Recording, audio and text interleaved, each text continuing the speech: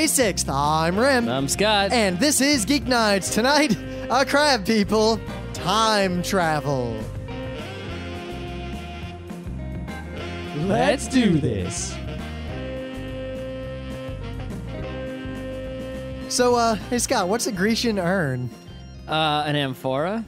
About 25 cents an hour these days. Oh, do they really? Because I mean, that was just a FARC headline, and the radio DJ thing to do is to steal a headline from FARC. just because they have economics problems, I don't think that their wages are the problem. I think that the government is the problem, right? Well, it's got too much debt. It's got not enough tax revenue. Well, the problem's complicated, but what I would boil it down to, and I'm by no means, Wall Street job aside, I'm by no means a professional in financial markets. Yeah, okay, you learn a lot about this stuff just being around people who do it, but your job is make sure the server doesn't crash. Well, actually, no, I have much bigger responsibilities than that now. Ooh. I got promoted a while ago. Oh, shit. Yeah. So now you have to make sure two servers don't crash.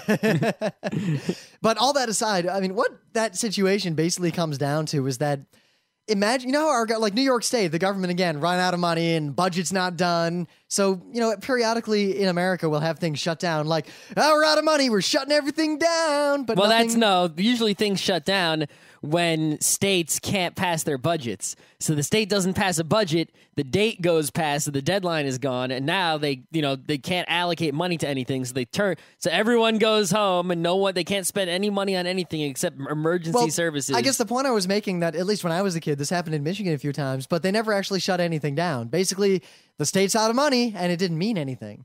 And part of the reason why it doesn't mean anything is that with credit, we can do deficit spending. So if there is a problem, you can always just spend the money and deal with it later. And that works pretty well. But imagine if one day, if tomorrow the federal government was told by someone who had the power to tell them things, you can't borrow any money for the next few years, starting right now. So we had to then pay for everything we did with cash. And we don't have enough cash. So what do we do? You don't get everything you want. So the real tricky part is that in Greece, basically, it's kind of a situation of the ant and the grasshopper, where Germany... What?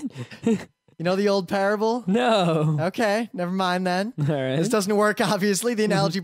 So it's the analogy... The lion and the mouse, he's pulling the thorn out of his paw. The hobo and the guy who is fiscally responsible. The hobo begs on the street, and the fiscally responsible guy goes home and plays some video games. But basically...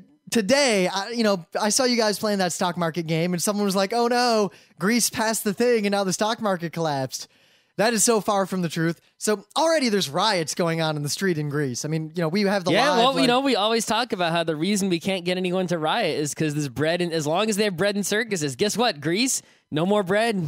Well, they're running out of circuses, too, if that pool thing. Oh, well, no, they got plenty of circuses. Not enough pools. Bread, circuses, and pools, apparently. Plus, World Cup's coming. That's plenty of circuses for them. Unless they lose.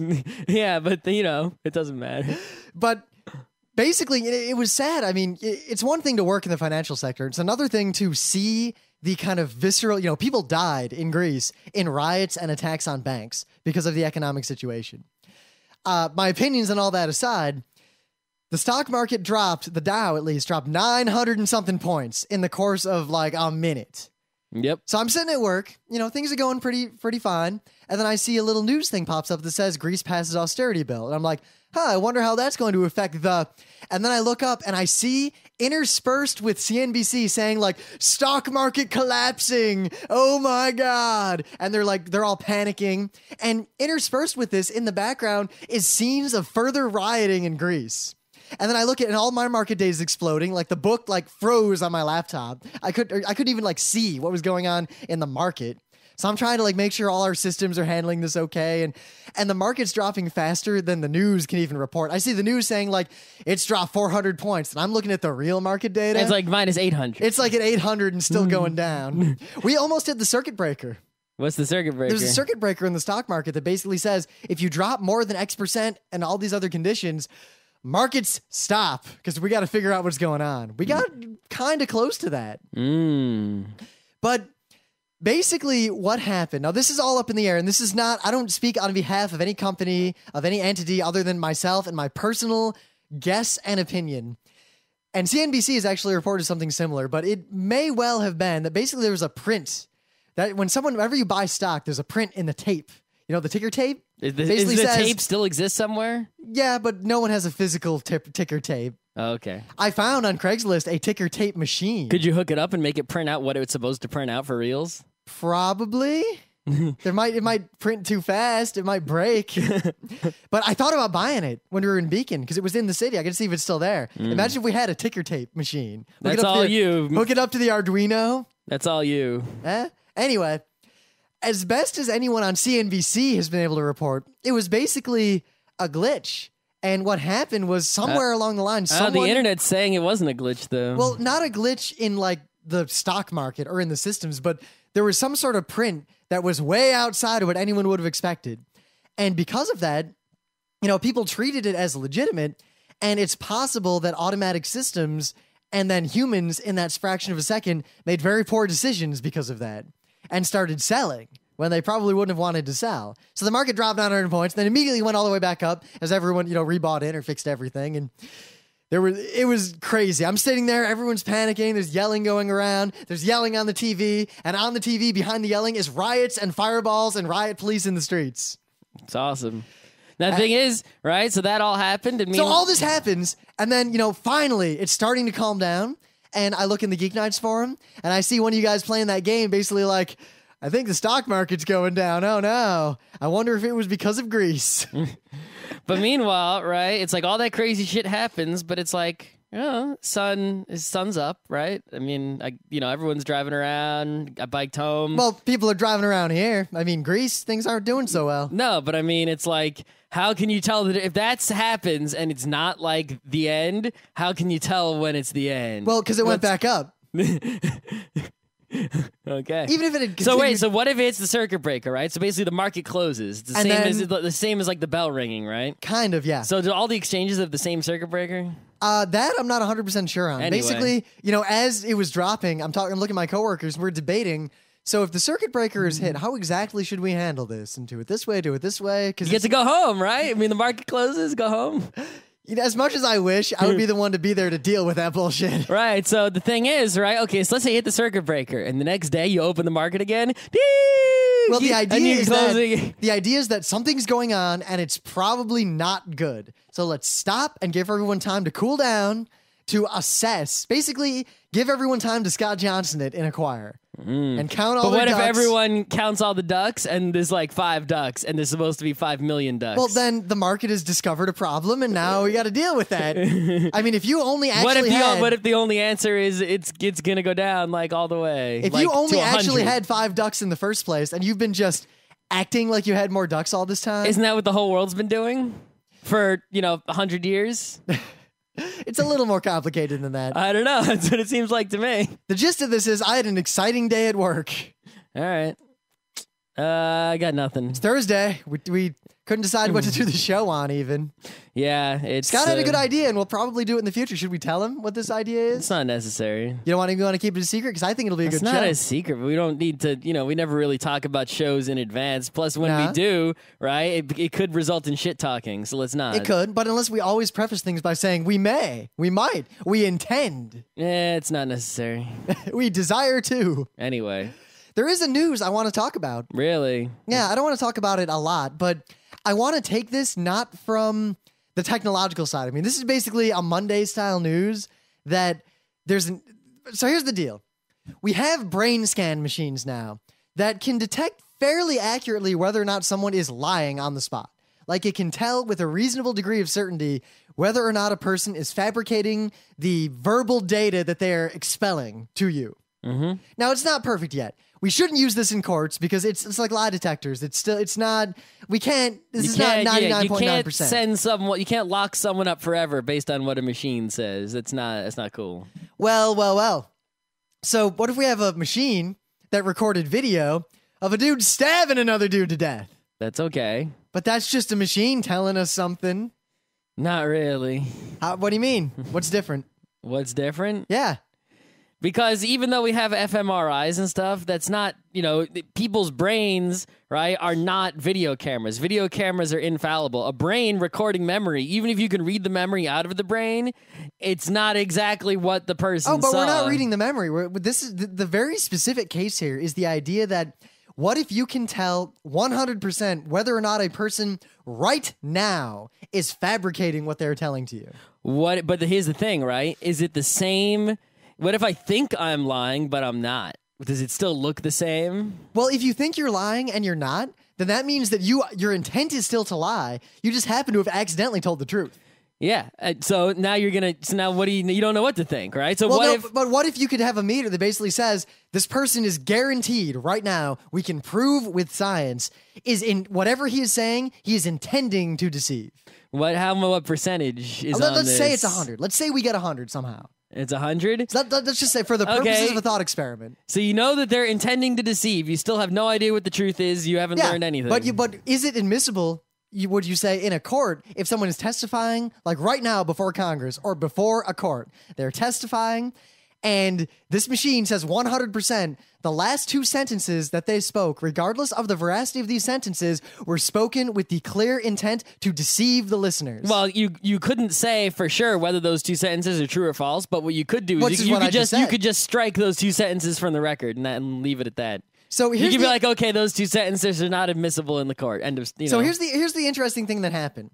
A judge in Brooklyn has excluded fMRIs from trials. Okay. Now, it did not set a precedent because of the way he did it. But all that aside, the interesting part is that he did not argue that it wasn't accurate enough or that it's ambiguous or anything like that. This is the conversation we could argue about forever. Mm-hmm. The reason he didn't let it go is, quote, juries are supposed to decide the credibility of witnesses. And fMRI lie detection, even if it could be proven completely accurate, infringes on that right. Uh-huh. I don't know how I feel about that at all. I don't know either. The idea that you're saying that the jury, like if we have a machine that can determine an actual truth verifiably, and he said, irrespective of isn't the purpose of the jury is because we can't find the truth, so we need a jury of peers to discover it. But what if there is a way to, beyond reasonable doubt, just scientifically determine the truth for reals? Like, let's say we have a magic oracle that actually works and let us look at any, or a quantum wormhole, a machine that lets us watch the past. Yeah. Or watch exactly the words someone's thinking in their head. Crazy future science. Yeah. Then what do you need a jury for? You don't need one. Well, I think you still need a jury to look at that evidence. And I don't know. I feel like the idea of a jury of peers is still important in the idea that even if we're in some far future society, if we ever use machines that are beyond us or before us, in terms of an AI that's smarter than us or a machine that's not as smart as us or smart in a different way, I feel like at least one other of us has to agree with what the machine did before we decide to enact justice. And the thing is that the machine can do that. The machine can also probably control the person that is the person that's supposed to agree or disagree with it. It's interesting that this judge has basically sidestepped all the practical arguments of, well, is it really accurate? What does it really tell us? And said straight up, we shouldn't use machines like this because it infringes on the jury's rights to figure it out for themselves. Mm-hmm. I don't know. I think it's interesting, and I don't know how I feel about that. There was an interesting thing that I read about, they did something, I don't know where it was, but basically they compared rational jurists to non-rational jurists. I don't know how they determined who was a rational person. I saw that. And who wasn't.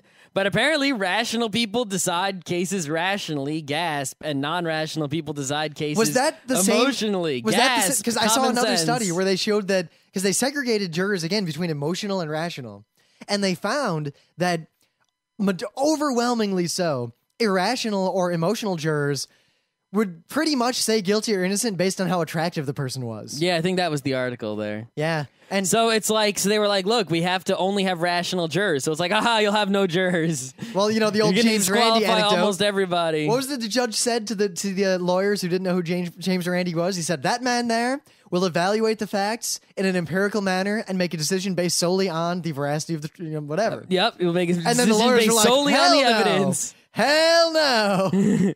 And then he was not on the jury.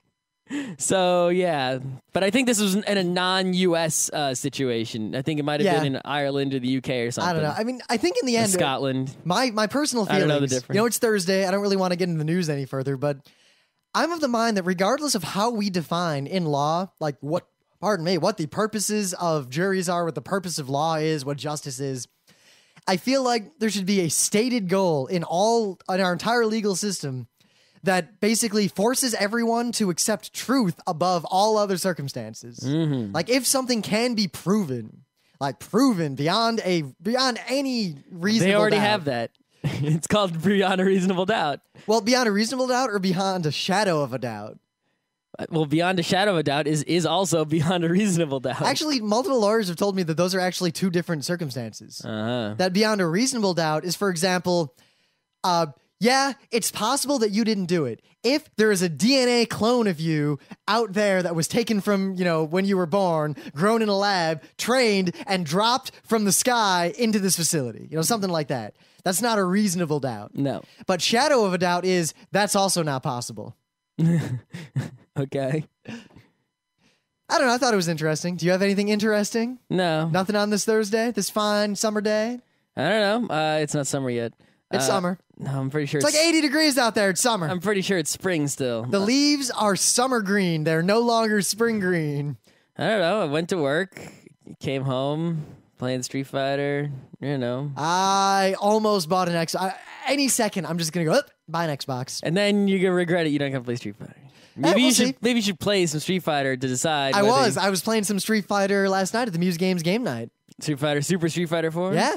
And so, with actually a bigger stick from the one you had that Conrad brought. Oh, I think he has like a Hori stick. So I kicked some ass.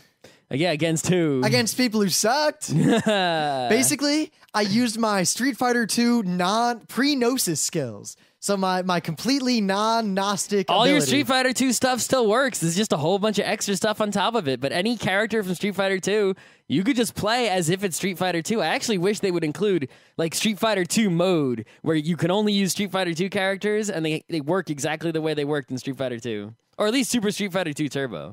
Because every character from Super Street Fighter 2 Turbo is in there. So against people who also do not know the Gnosis and also who didn't really play Street Fighter back in the day, I can just M Bison and just slide kick until they die. Yeah, the slide kick. If it's super dangerous. I play as M Bison all the time. That's my guy. I played one good person, and I was like slide kick. He's like punch to the nuts. You're done. Yeah, punch to the nuts. The side to slide kick is basically the least safe move that you can possibly do as M Bison. They can block it low and then start a combo on you. Yep. They can do an uppercut against even though you're low. They can basically jump and hit you while you're doing it and then start a combo. They can block it with a focus attack and then crumple you and then make a combo. It's basically the weakest, most unsafe possible move you can do is the slide, and I only throw out the slide when it's like completely safe to do the slide, and there's absolutely no chance and it's so rare that happens. The thing is, I have a reflex to do the slide when I shouldn't, or I accidentally do the slide, so I gotta avoid the slide. And it's sort of annoying too because your M Bison, you want to do a low kick. You got to do the low medium kick, which is great because it has a great reach on it. And also the standing medium kick has a great forward reach, But if you accidentally push the other one, you can do the stupid slide. And you're like, oh, fuck. And then the guy blocks it and shoryukens you. And then you land on the ground and you stand up and he gets you when you're trying to stand up. And then it's a disaster.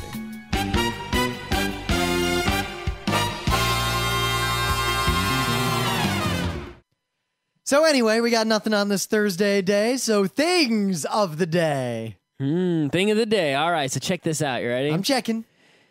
Einfisch, Zweifisch, Reuterfisch, Bleuerfisch. One fish, two fish, red fish, blue fish. Yeah, apparently this is a Yiddish translation of one fish, two fish, red fish, blue fish. What gets better than that, right? I mean, Yiddish is awesome, but this is like Dr. Seuss Yiddish. I don't know. Can you really beat that? I don't think you can beat that. I think I can beat that with the fact that we can now watch the original Metropolis uncut. Oh, shit. Oh, shit, indeed.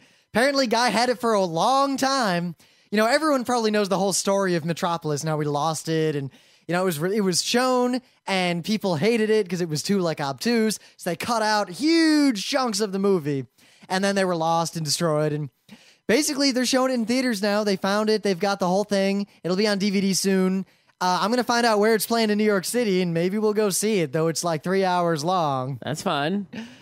But cool things to note. One, there's an entire like subplot. Well, actually, there's multiple subplots that were completely cut out involving the Thin Man, and he looks pretty good in these shots. Watch, we go to see this, and it's just Rintaro's and, Ultimos Metropolis. Like, we found it! It's like, no, you didn't. Well, the really interesting thing is that I'm going to quote one of the guys who restored it and who worked with this project a lot, who has seen the real Metropolis now.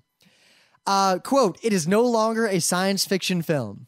Mm-hmm. The balance of the story has been given back. It's now a film that encompasses many, many genres, an epic about conflicts that are ages old. The science fiction disguise is now very, very thin." Uh-huh. I really look forward to seeing this. Have you watched any other Fritz Lang movies like M or anything like that? I've seen M. Ah, so great. Yeah. Anyway.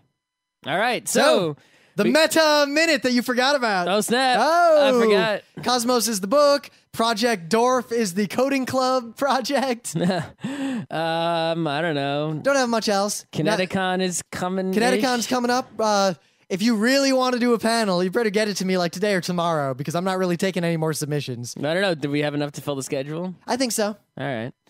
I don't know. I don't have any more metas. Nothing at all? No. Oh. Okay. So, we couldn't think of an idea for the show, so we went. Actually, Emily will be happy. She made like a spreadsheet on Google Docs, or a document on Google Docs that has basically, she compiled all the suggestions from the forum thread into one document. So I actually looked at it for once.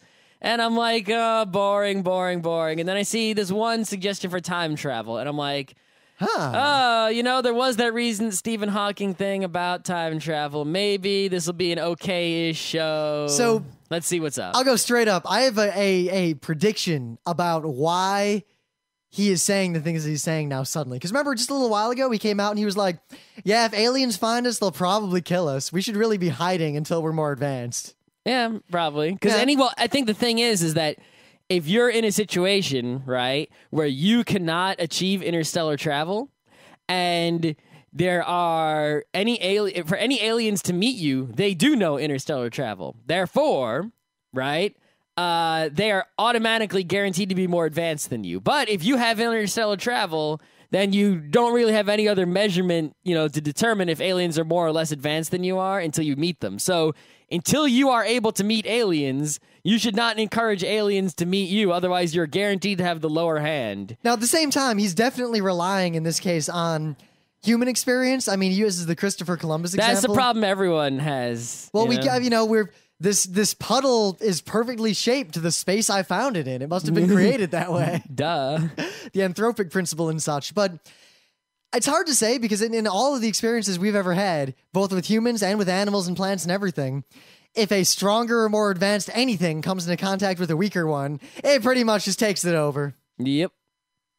So why risk it? It's the most likely outcome. But what I think, it's the same universe, right? What I think, Mr. Hawking is incredibly smart. No, really. No, he's a genius. He's one of the smartest human beings. He doesn't look so smart to me. I mean, he can't even talk, dude. To ever live. He can sing. I know. I'm just. But I think what he's doing right now is making himself future-proof. I don't think he's had any major insights, at least in this front. Like, I don't think he was sitting there one day, he's like, wait a minute, time travel's possible, and here's why. I think what he's thinking is that we're probably going to figure something out at some point in the next 100,000 years. If I say time travel is not possible, which is likely that it's not possible, at least in a way that we can understand or take advantage of, and someone does something that is akin to time travel, I'll be in the history book says, yeah, he was mostly right, but we proved him wrong on this. If I just say it's possible someday, if it's never possible, no one will ever call me on it. And if we find out it's possible, I'll be a visionary.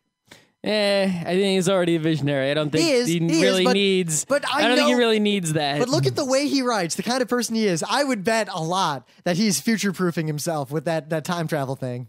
I don't know. I think what he's actually doing, right, which is a much more Occam's razor idea, is that, he's so good at explaining advanced physics in ways that just even a normal person can sort of understand the concept, And that's, if you read his books, the ones that are, meant for mass consumption, that's what you're going to get. You're going to get, like, crazy astrophysics that you can understand. The way is that people are less interested in science, technology, and whatever. And the approach he's taking is to say sort of things, about stuff that people care about. If he talks about time travel and aliens, people are going to pay attention to that, even normal people. So what he can do is he can talk about time travel and aliens, and he's sort of trying to get people to care about science and physics and whatever, when normal people don't care right now as much. And he's, it's a good strategy to bring people back into it. Maybe he's going to sell some books, and that's fine. That's, selfish interest. But then maybe one of those people will read the book, and maybe one of those people will become more science-minded, and then the world will be better because we'll have one more science-y person, Well, that is whereas if he just always talked in his hardcore physics way, normal people wouldn't give a crap. Well, in general, we need another Carl Sagan. Carl Sagan got an entire generation of scientists to care about science.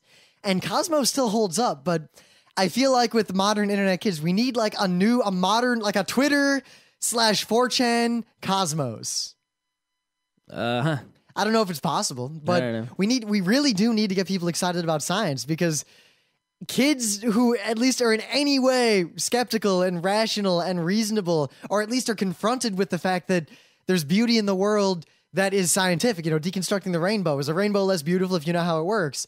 I think that would go a long way to fight religious extremism and the such in the world. I mean, if you look at some of the things he said, too, it's like, he's like, okay, so time travel. So let's say you had a train, and the train went around the world so fast. So if it went around the world this fast, time would actually slow down on the train. So if you looked at the train, the people would be going real slow. And he's like, well, what if a girl, the train is going almost the speed of light, and then a girl is on the train, and she starts running really fast. Isn't she going to get past the speed of light and break the rules? It's well, we already know that. No, because the time will slow down for her even more. So the other people on the train will be looking at her going real slow motion compared to them. And basically, they'll get older as she doesn't get older. And, relativity is just, like, it amazes me.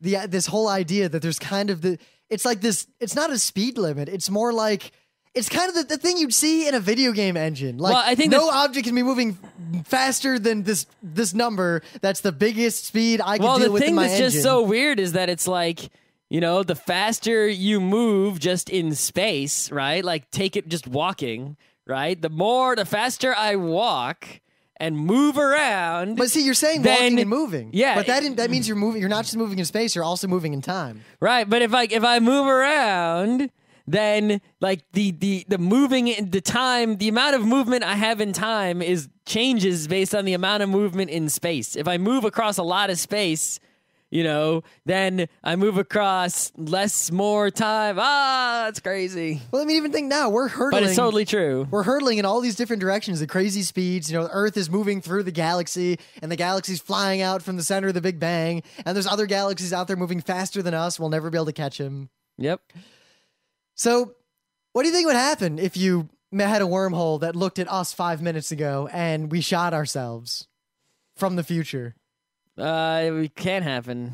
Oh, why not? What if there's a wormhole to the past? Well, actually, I was reading the other day, there was some guy wrote a Dr. Seussian parable about the halting problem of computer science. And basically, the problem is, could you write a computer program that would detect when another computer program would halt? Right? Like, so it basically an infinite loop detector. Could you write an infinite loop detector? And the thing is, okay, so I'll take this infinite loop detector and I'll run it against itself. Will there be an infinite loop in the infinite loop detector?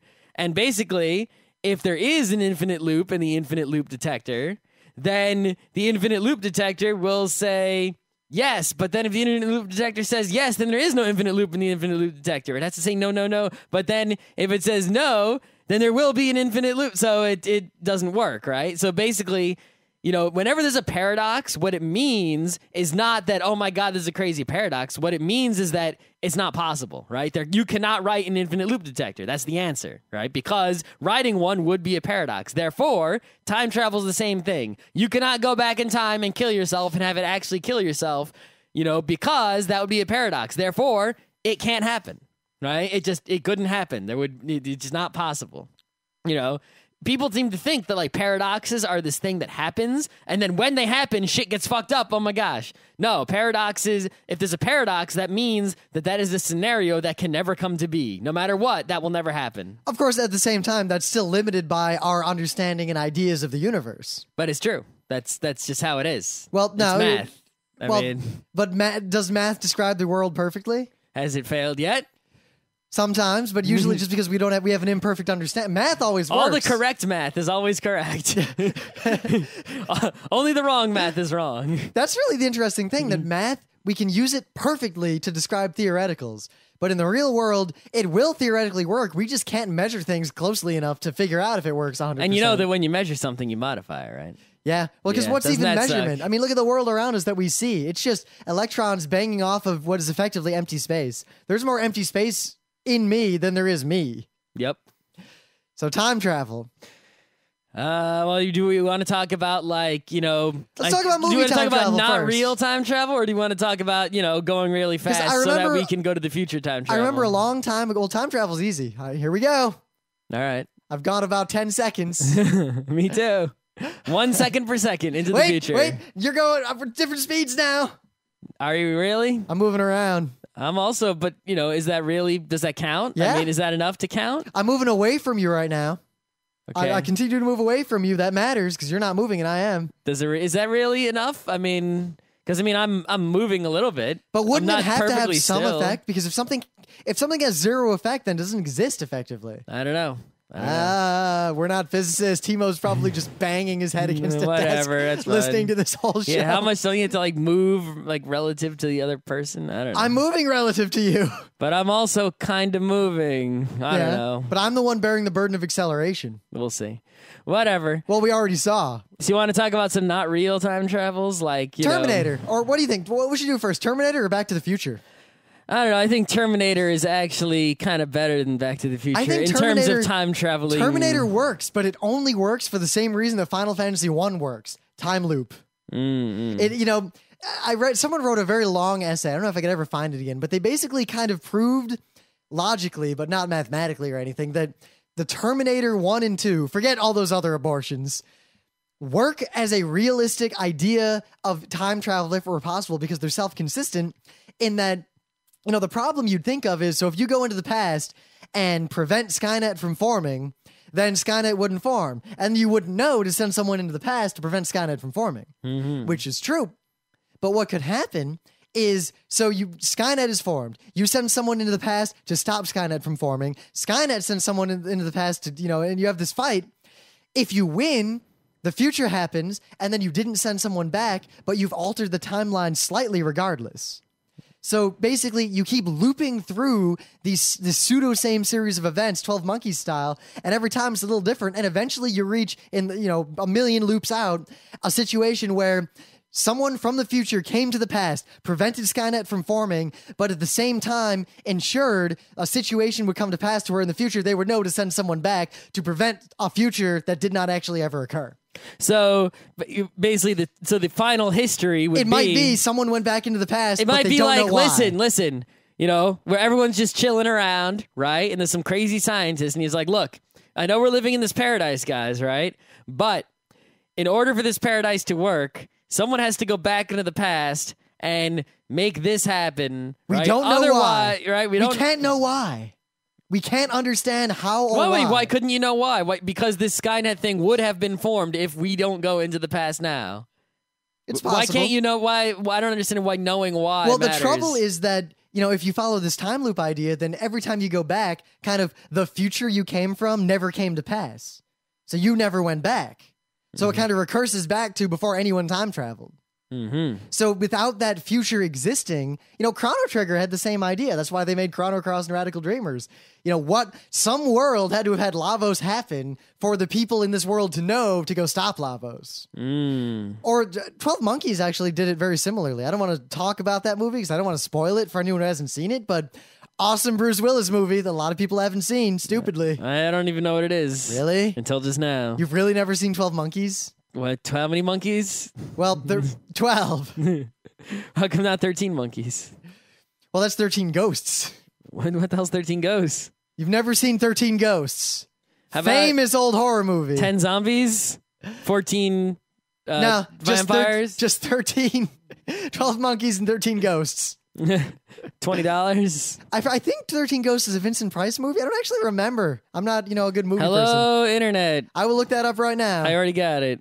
I think it was remade, though, so don't look at the stupid remake. It's Thur-13-EN Ghosts, 2001. No, that's a shitty remake. Shitty remake. 13 Ghosts, 1960. That might also be William a remake. Castle. I think that's also... It's got 5... No, that's the one. Never mind. That's more recent than I thought it was, but yeah, that's it. It doesn't have the greatest rating in the world. It's a good movie, though. It says 5.9 out of 10 on the IMDb's. It's good. The 13 ghosts at the end are hilarious. It's fun to be scared by 13 ghosts. A family inherits what proves to be a haunted house, but a special pair of goggles. Put the glasses on! They can see the ghosts in the haunted house. Okay, big deal. Yeah, it's a good plot. Old horror movie. I'd rather watch Seventh Guest. Seventh Guest? Or what about the 11th Hour? Well, Seventh Guest is very similar to They Were 11. It is. And the 11th Hour is basically the sequel to the Seventh Guest. Yep. Oh, shit. Wow, synchronicity there. Right. What were we talking about? You want to hear some synchronicity? I was riding my bike home, and the clock said 5:19, and then I pushed the button, and I think the odometer was at like 51.9 miles or whatever, You know what? Right now, it's 6:53. And yesterday at the same time, it was also 6:53. Oh, shit. Oh, shit. You fucking with me, man. That can't be true. You really haven't seen 12 Monkeys. I can't get over this. I even know that. You didn't see The Usual Suspects when I met you. Yeah, back then. You still haven't seen Dark City. That movie is not as good as 12 Monkeys. I don't think you understand. Dark City is like the greatest. No, The Usual Suspects is not as good as 12 Monkeys. What? You're fucked up in the head. Well, 12 Monkeys on IMDb is 8.1 out of 10. All right. So what's Usual Suspects on IMDb? I don't know. Let me look. Since we're talking about movies. We can just burn this Thursday show on whatever we got. The Usual Suspects is from 1995, 8.7. They're very similarly rated. What's the other one? 8.1. I told you. I was right. Very close. I got you by 0.6. That is a non-insignificant amount. It's tough, though, because this is Usual Suspects is a newer film. It's up 10% this week, but 12 Monkeys is down 6% this week. Why? I don't know. I have to log into the pro version to see. I'm not paying money. This is BS. Regardless, those are good time travel movies. No, not at all. They don't have any time traveling. 12 Monkeys? Oh, no. Usual Suspects. So what about Back to the Future? I don't know. The time travel in Back to the Future, I always felt was sort of ham-fisted and not so great. It's like, okay, you have to go at 88 miles an hour. Okay, no, right? And then it's like, what, you can go to the future and the past, and you sort of disappear, and you can make paradoxes, and it's like, okay. See, at the same time, I think it works in the sense that it makes a good movie, but it's not a good. Here's the way it works. If time travel in Back to the Future is like computers in Summer Wars. Here's one thing I can say, though. The time travel in Back to the Future works if you consider the worldview that every possible, instance spawns a million, every different possible universe. So this follows one universe, where in that universe, we follow the timeline of this one guy what time travels. So he doesn't go to different universes when he time travels, only the same one? Maybe he jumps universes, or maybe jumping is that universe. Mm-hmm. Maybe. I mean, that explains the whole no free will thing. Every possible thing happens. He doesn't have any free will. He didn't make any decisions. We just watched the non-free will iteration through all those events through that one universe, which followed him. The thing is, the universe had a history, and then it had a different history. So no, it's it like didn't. If you graph it with this idea, the timeline goes, Big Bang, all the way up to him going back in time. And then the history, just the next step is like you've got two timelines, you stick them behind each other. The next day is in the 50s. So the whole universe actually changes to the 50s. Yes. So instead, actually, that's not a bad view of time travel. Instead of you traveling in time, right?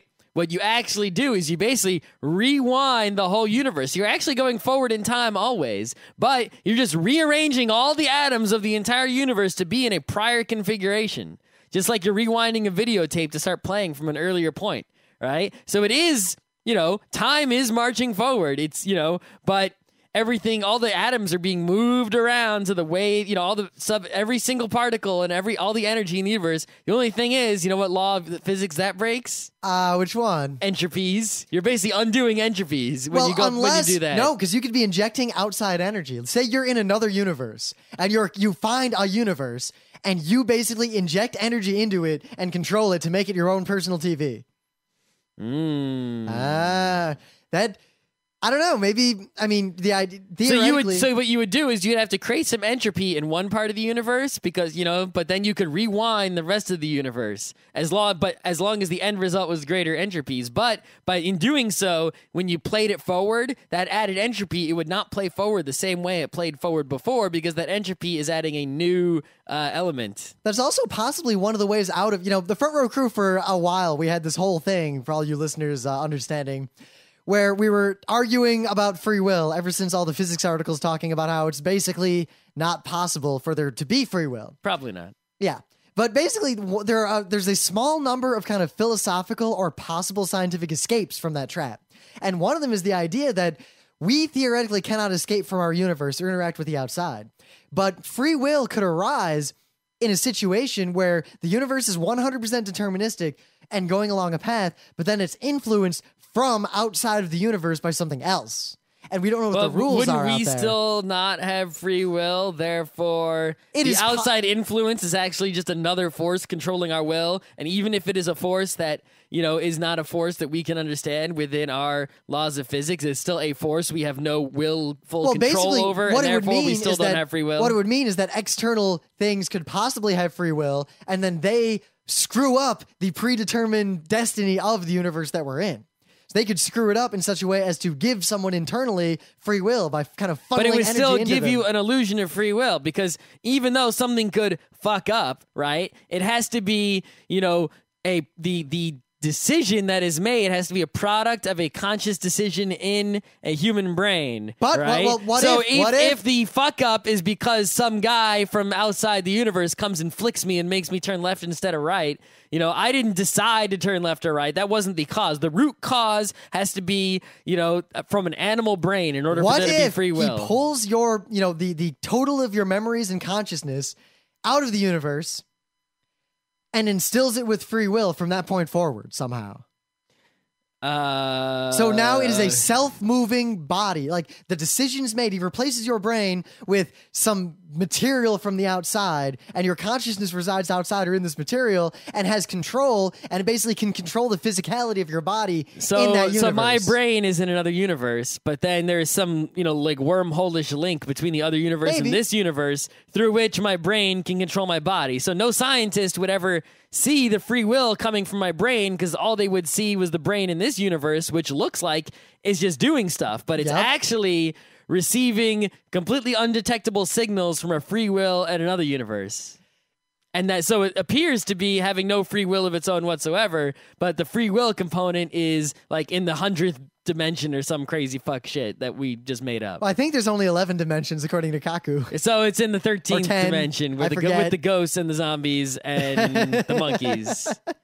In fact, no, this all our consciousnesses, all our free wills are actually in the brains of 13 monkeys combined. And there's another universe with just monkeys. I remember reading Hyperspace, and he talked about how the fourth spatial dimension was probably bigger at some point. I'm paraphrasing from when I was a young kid, but it collapsed, and we're basically in it, and we can move within it, string theory and all that. But it's a cylinder, and it's so small that no matter how far we move, we don't really move enough. It's like we move around the cylinder so fast, there's basically no difference between whatever position we're in that universe or in that dimension. Mm-hmm. But if we start, imagine if we name and find stuff in all the dimensions. Like the 11th dimension, just dicks. Just everywhere, dicks. It's possible. Well, it's already poking through 4chan. Right? I think 4chan, wasn't that the fourth dimension? 4chan, isn't that? Well, if the fourth dimension is a cylinder, it's kind of a primordial phallus. Okay, that's enough of that. All right, it's enough of that. Any other time travel movie we can kill some time with? I don't know. Is there any other... kill time, boy. You must cherish it. Is there any other non-movie time travel discussion? Okay, let's pretend that movie science fiction time travel was totally for real. Which movie's time travel? Anyone you want. Back right? to the Future is the easiest one. So I can just fucking do whatever I want. What would you do? Well, maybe what about Hyperion time travel? Pick whatever you want. Just you can pick any kind of time travel and do any kind of thing. What would you do? Honestly, a fantasy of mine would be the ability to travel back in time, but in a non-interactive manner.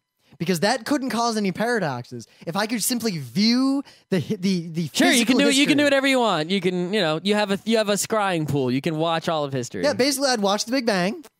Of course, I don't know where I'd watch it from. What could you? But I'd watch the pyramids being built. See, they did it in some obvious physics way. I would also want to see some pyramids being built. Because they're smart people. I think it's pretty safe to say that any secret of history we would want to see, right? Yeah. Is there any secret of history you don't want to see? Well, I don't want to see what happened to your mom last night again. Okay. It's not exactly a secret of history. I mean, you could watch great works being created and you could, recover things that were lost. Like if there's a movie that was lost, like Metropolis. You just go watch it. You just go watch it and recover in the theater. it. Yeah. Something like that. That's easy to do. And then what I would do is I would take all the stuff, right? And I would take all the people that I care about and I would go into the future or the past and also throughout space, and I would find the best possible place and time to live, and that's the place that I would go. Well, clearly that's the 11th dimension. No, it's like if I find out that like 100 years in the future in, Spain or something, that there's like everything's perfect for like a period of 200 years, I'd be like, all right, let's go live our lives out in that time period, in that place, and that'll be it. And that's how I'd roll. I feel like we might have the capability. Probably not in our lifetimes, but I think at some point humans will have the ability to somehow read information from the past in some capacity. Maybe by, if books. Well, if there's a perfect causal chain, that whole idea, or maybe a near perfect causal chain, then theoretically you could reconstruct the path backward from where you are now.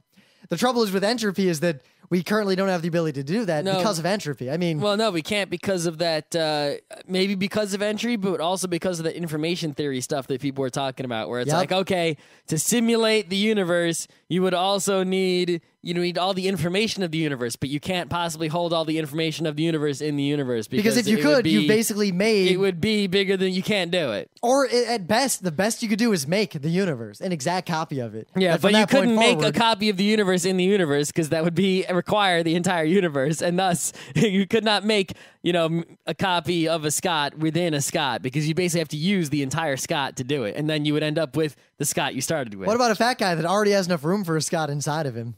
But then you're not. That would mean we need a second universe already that we would then transform to be a copy of our universe. We only have one universe to work with. So maybe that's our way out of entropy. Is when we get near the end, we find a universe that's just formed, and we send all our shit there.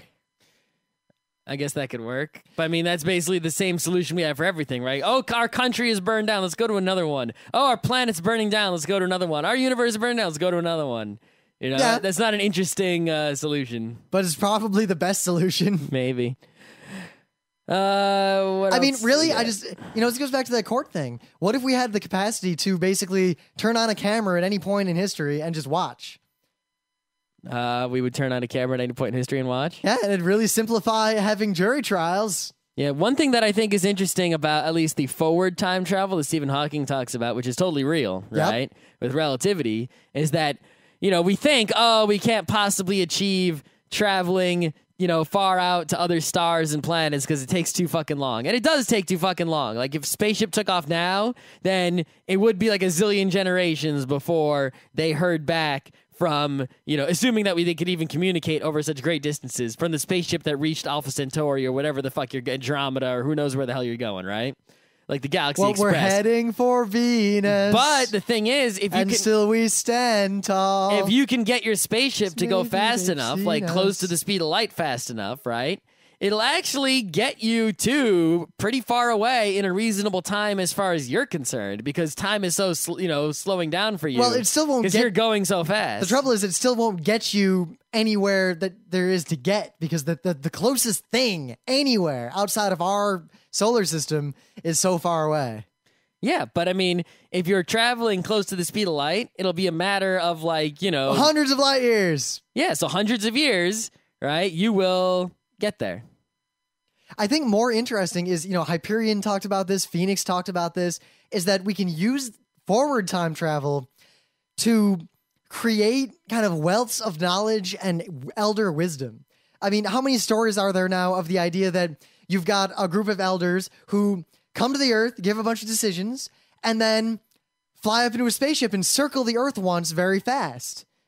Basically travel forward in time 100 years. So they reappear every 100 years, see how far we've come in 100 years, have the wisdom of the last 10 million years of seeing a day's worth of human history. Well, I mean, once, we have pretty good data storage right now. We could load like a whole shit ton of knowledge into a bunch of hard drives, take a whole bunch of extras, and just fly them around the Earth real fast. And that could be someone's job. And I would totally sign up for that. I would go into the future. You need to the thing is, though, you would need to bring a whole crew. You would need a doctor, right? You need like 2 doctors, 2 computer people, you probably need 4 computer people, right? You would need some astronauts who could repair the shit. You would need, right? And the thing is, every time you came down, what you'd probably do is you would get all new technology, all new stuff. But the thing is, right? What if you go around and then you're going around looking at the Earth, and the Earth is basically going in fast motion from your perspective, because you're right. So you're basically watching the Earth in fast forward with your telescopes or whatever. So it's like SimCity.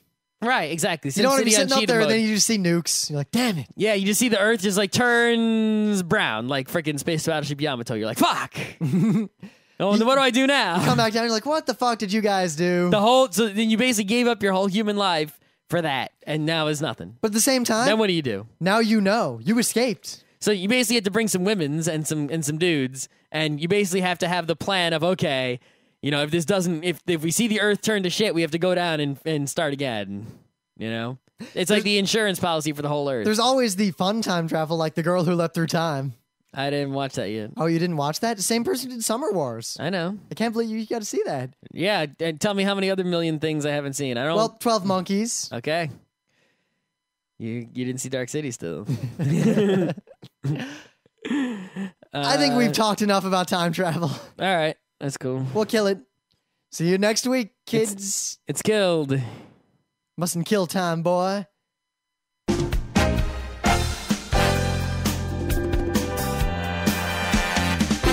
This has been Geeknights with Rim and Scott. Special thanks to DJ Pretzel for the opening music, Kat Lee for web design, and Brando K for the logos. Be sure to visit our website at frontrowcrew.com for show notes, discussion, news, and more. Remember, Geeknights is not 1, but 4 different shows. Sci-Tech Mondays, Gaming Tuesdays, Anime Comic Wednesdays, and Indiscriminate Thursdays. Geeknights is distributed under a Creative Commons Attribution 3.0 license. Geeknights is recorded live with no studio and no audience. But unlike those other late shows, it's actually recorded at night.